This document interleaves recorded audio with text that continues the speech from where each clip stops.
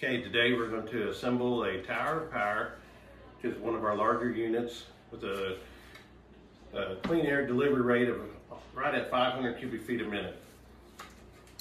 We have the grills already on. Push pins are in the grills. You'll lay your side down.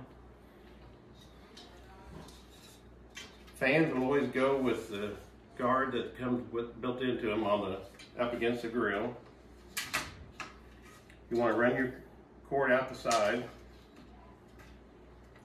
You want to make sure your pins are lined up, maybe barely get them started, and then push down with the heel of your hand to the push pins. Make sure they're seated good. Next we'll do 120 millimeter fan. These larger ones are 140 millimeters. Make sure they're lined up. Get them started. Apply pressure with your heel of your hand.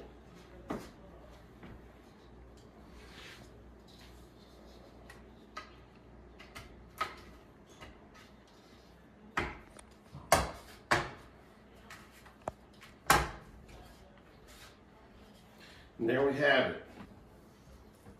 The last 120 millimeter fan.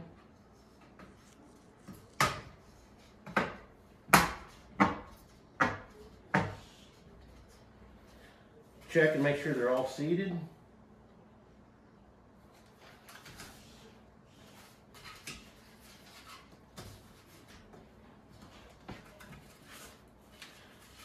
It's best to lay this on a Tower Power on its side to apply the screws. It should have 16 screws that come with it.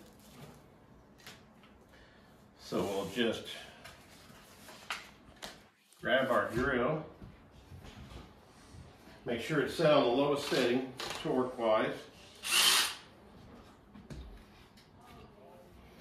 Grab our black melamine.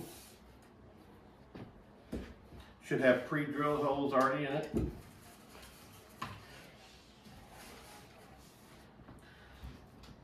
Stick a screw in to get it started.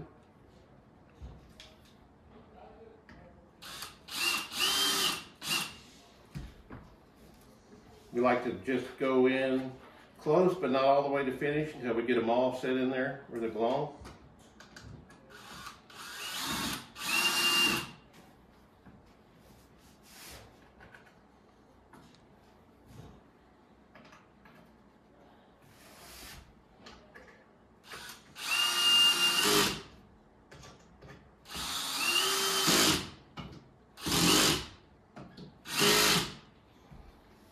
Here we have one side, right over here. Make sure you have the logos on the same end of the melamine.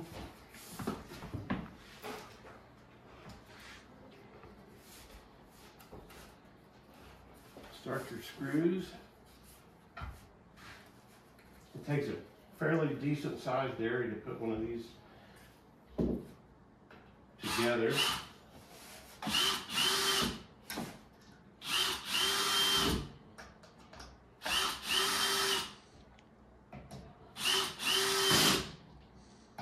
Go ahead and set them all the way in.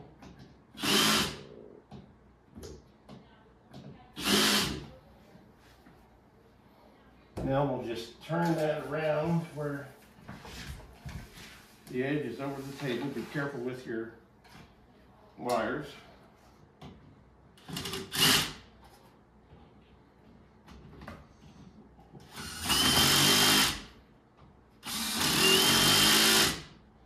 There we go. Make sure they're seated all the way down. Now we're ready to prop this. Now, we use 1/16 foam on the Tower Powers. It might be easiest to put your fan hubs, your 5-way fan hubs. Always take your top one, plug it into the very top of your hub. You'll notice there's a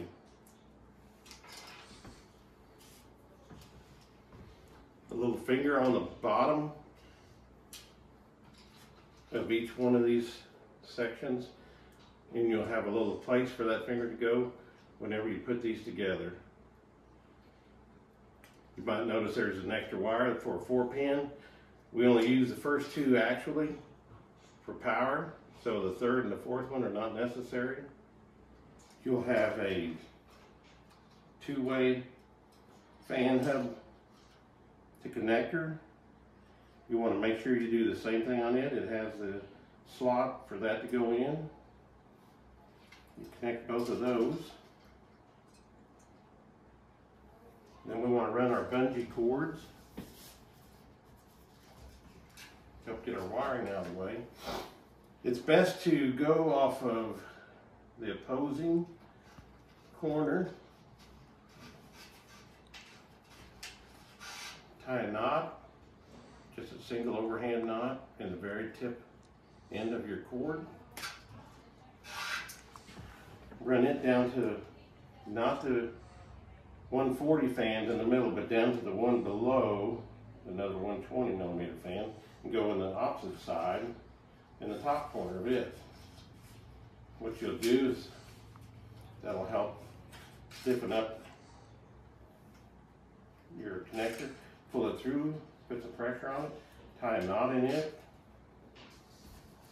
We'll do the same thing on the opposite side to apply an even amount of pressure on the filters to help them stay in place.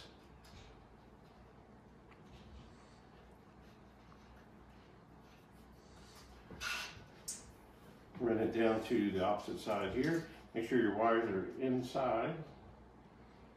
And I'll show you why in just a minute.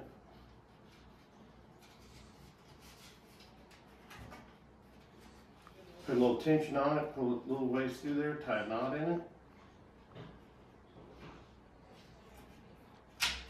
So we have tension there. We'll take some zip ties that are supplied with your unit, and what we'd like to do is put both of the 5-way hubs through the tension cord back to back.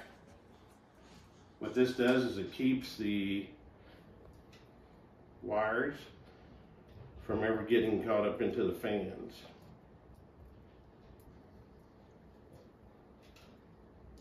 And this is just to help keep the strain off of the connectors.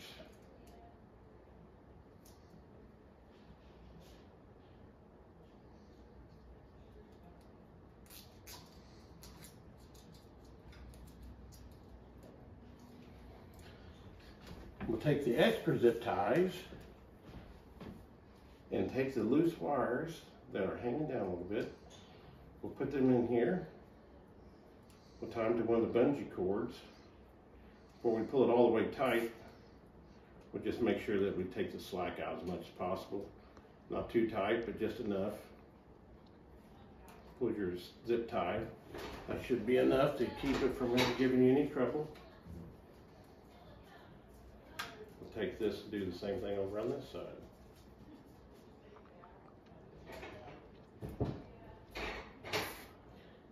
Pull out the excess.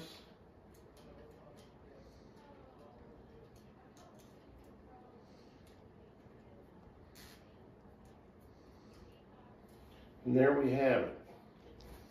Next, you'll want to apply the foam, 1/16 foam tape all the way around, about an 1/8 inch to a quarter inside the very edge of the unit.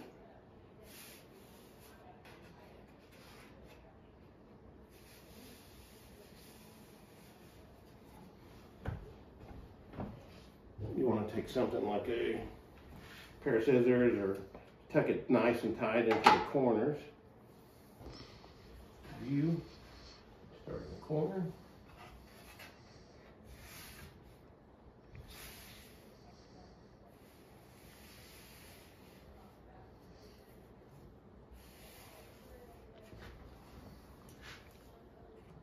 Tuck it tight in the corner. Make sure you come across the bottom.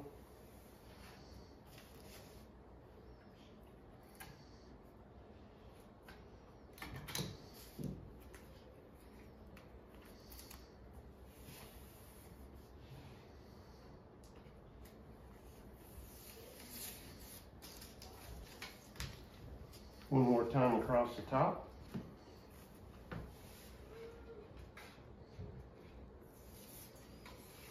We'll just apply a little bit of pressure on there, make sure it's sticking good.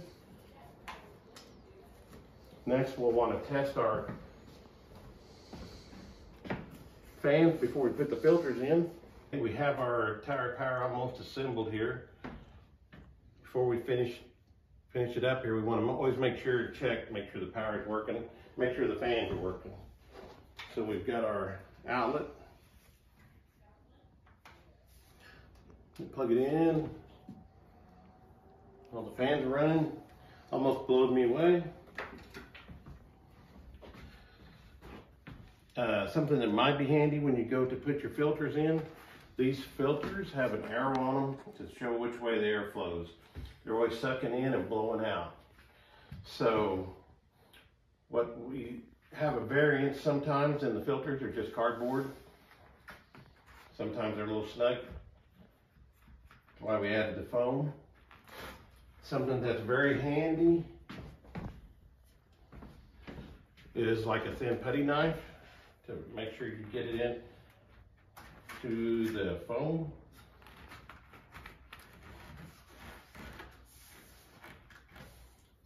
You just put it in there and push on it. The filters give a little bit. Make sure you're back to past the outer edge of the box. That way you have protection against your filters. They're not hanging out. And there you go, a complete Tower of Power do-it-yourself kit.